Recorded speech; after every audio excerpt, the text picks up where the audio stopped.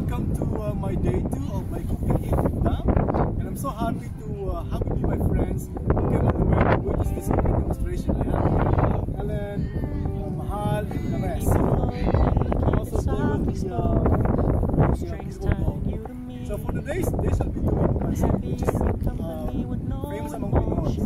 So for today, I'll be using the following ingredients. Of course, my noodles, held by Kuya Rolando, who has no danger at the moment. I have here chicken broth, tofu, and then barbecue pork strips, onions, and I have here my chicken stock. So the same thing, just dump everything.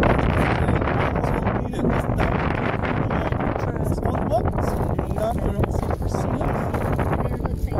yes, then dump your ingredients there all the way. It's like the this one where you're doing it. I'll be having here my noodles. This will be enough for us, I think. This whole bit is enough. This is good, you know. Then I'll be having here my vegetable.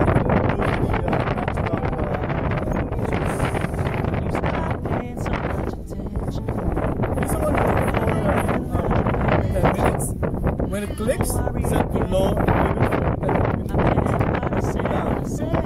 So how easy is that?